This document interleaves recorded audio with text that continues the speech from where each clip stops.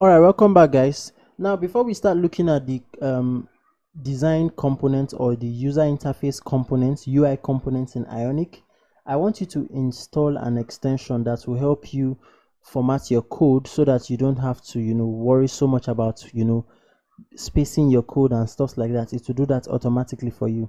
So what I want you to do is I want you to come to and click on this icon here, extensions icon, and I want you to search for prettier.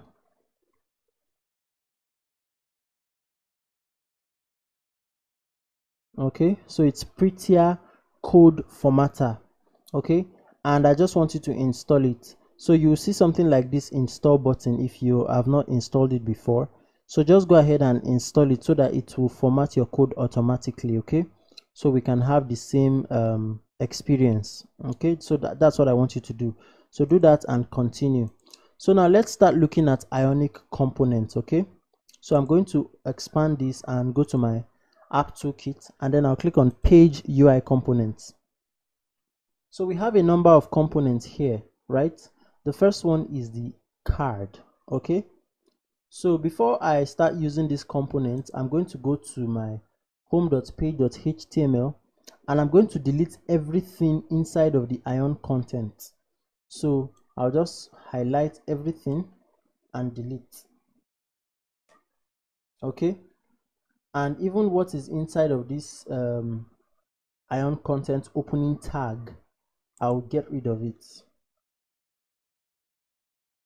Okay, so basically what we have is the Ion header and the Ion content, and then I can go ahead and save, and let's open this up one more time. So let's look at the first component, which is our card component. Now, to use the card component, all you just need to do is to scroll down to this card components area and copy, and click on copy to copy the card component. And on the right here, you see what the card component actually looks like. So I'll go ahead and copy it. I'll minimize this, and let's come to our page.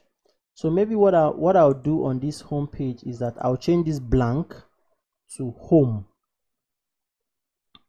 Okay, so you can see that we actually changed it. And then inside the content, right, I just press the tab key to move my cursor. I'll press Ctrl V to paste in that code I copied from the UI component, and I'll click on Ctrl S to save. And let's see what happens. All right, so you see here we have this card component here. So we have a title, which is what we have here, Ion card title, a subtitle, and some content. So I can go ahead and change this title to something like welcome to my app. And if I save that, it's going to reflect here. So just give it a few seconds and it will reload.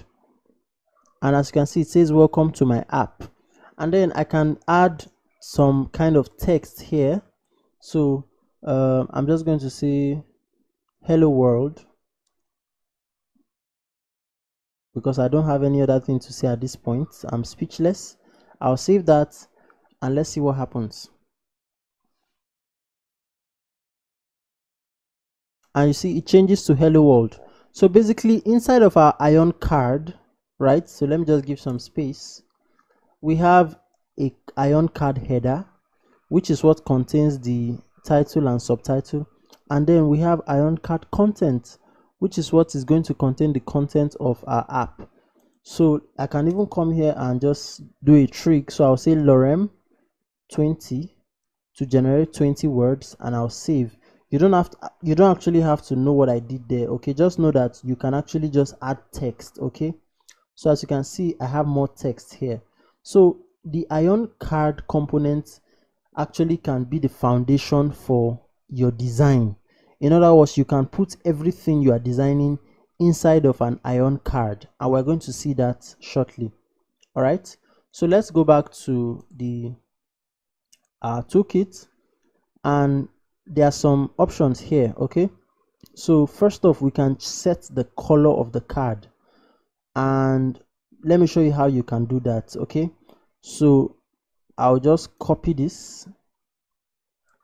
I'll right click and copy it, and then I would minimize this, and then I'll come inside the opening tag for my Ion card. So this is the opening tag and this is the closing tag. Okay, the closing tag has this /.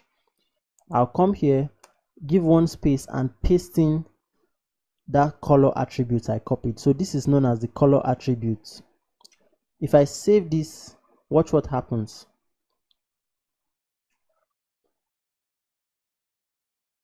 So you see, it has changed my Ion card to a dark card and the content of the card becomes white. So I'm going to stop here for our Ion card because subsequently we're going to learn more about how we're going to structure our page. So in the next one, we're going to look at another component. See you there. All right, welcome back, guys. So in this one, we are still going to take a look at the Ion card content. Okay. So at the end of the last lecture, we added a component that made the card dark. Okay, and that is known as an attribute. Okay, so this is the opening tag of the Ion card right here, and then here with Ion card the / has the closing tag. So this is the closing tag. Now I just want to emphasize that when we add attributes are just, you know, little snippets of text that add certain properties to our content or our Ionic component, and we add attributes in the opening tag. Okay, so this is the Ion card content. We added color dark, and that changed the color of the card and made everything inside the card white. That's the content, the text. So what I'm going to do is I'm just going to get rid of this just to demonstrate something else to you. Okay, if I save that, just give it a few seconds and it will refresh. That's because we did Ionic serve. Okay, so you see here that we have our card. It's back to normal, white background, and then it has this border around it. Now I'm going to show you another attribute that can get rid of the border around the card, because if you're creating several cards, right, then it may not make sense to have borders around the card at all times. So I'm going to go back to our toolkit. Okay, and then I'll just scroll down just a little bit. Okay, so this is our Ion card component. Now I wrote here that to remove the border around the card, add this attribute to the card opening tag. Okay, so remember, this is the card opening tag up top here. So what I'm going to do is I'll just copy this attribute. I'll click on copy.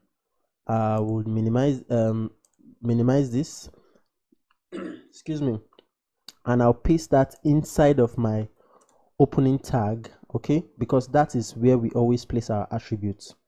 And I'll do Ctrl V. Okay, and then I'll save. Now give it a few seconds and watch what happens. Now if you notice very well, you see that the border around the card has gone. Okay, that is because of these attributes we just added here.